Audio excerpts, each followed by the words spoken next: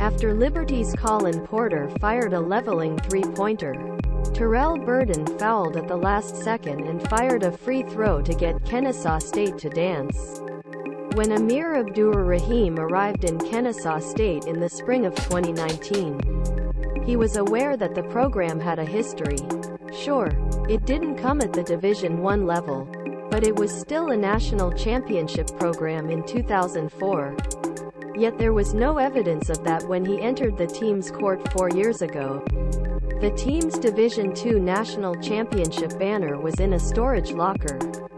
As soon as Abdur-Rahim found him, he went to school's facilities and asked the people to hang on beams. It was a great symbol of the special things that can be done here, Abdur-Rahim told ESPN on Monday morning.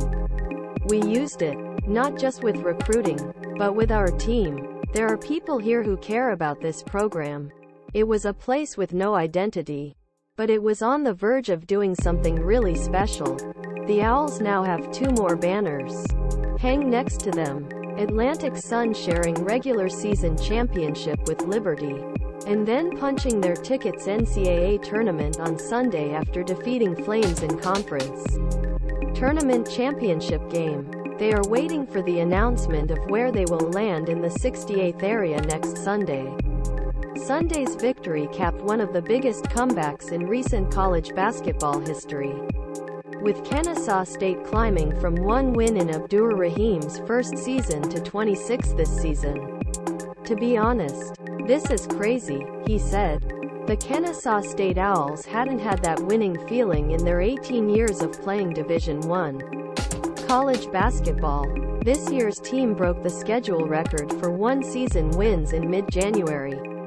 For a coach who has spent the last 5 years on top rosters at Texas A&M and Georgia, taking over one of college basketball's worst teams was a very different experience. Still, Abdur-Rahim didn't want to have to reverse the schedule in a year and then start over again every season. The process would take longer. He wanted a long-term view. Some things need to be built with the high school kids to sustain them over time. While we build a different team each year, not everyone's participation is the same. We wanted to build with the high school kids. I grow old with the same guys. I'm lucky and blessed to be able to do that. Abdur-Rahim and his team had only 2 scholarships when they took over Kennesaw State. The first 2 recruits were starting guard Terrell Burden and backup striker Armani Harris. The next round of recruiting, Owls signed with Chris Youngblood, Brandon Stroud, Spencer Rodgers and Kasen Jennings. On Sunday, 5 of the 6 players signed in Abdur-Rahim's first 2 years clocked at least 20 minutes. The road to the NCAA tournament was not without growing pains. Of course, Kennesaw State was one of the worst teams in the country in 2020 and 2021. The Owls have won 1-28 overall in 2020, winning just 1 ASUN match. The following season, they only improved slightly, finishing 5-19 overall and 2-13 in the league. The transfer portal is getting more and more attractive, Abdur-Rahim said. After our second year, we should get old. We should go and be as talented as we can get. My assistant coach, Fletcher, says, "No, you didn't say you wanted to do it that way. We are right there. We are not panicking right now. Now we will not spoil our character. Let's stay determined and continue to develop." The Owls Division II Men's Championship banner hangs in the gym once again and will soon be joined by 2 Division I banners celebrating the program's impressive return. Courtesy KSU Athletics It worked both ways, the talented young players Abdur-Rahim recruited in those first few seasons could have pursued other options. Many outsiders, "What are you doing here? Why don't you enter the portal?" Burden told ESPN. "Everything would come together. Running away from problems will get you nowhere. It won't teach you anything. Embrace the journey through seasons of pain and failure before you experience successes." In 2021-22, Kennesaw State finally showed signs of life. climbing 7-9 in conference play and taking wins against Bellarmine and Jacksonville, last season's ASUN tournament championship finalists. Despite everything, the core of the team remained intact, resulting in an improvement of 25 wins in just 3 seasons.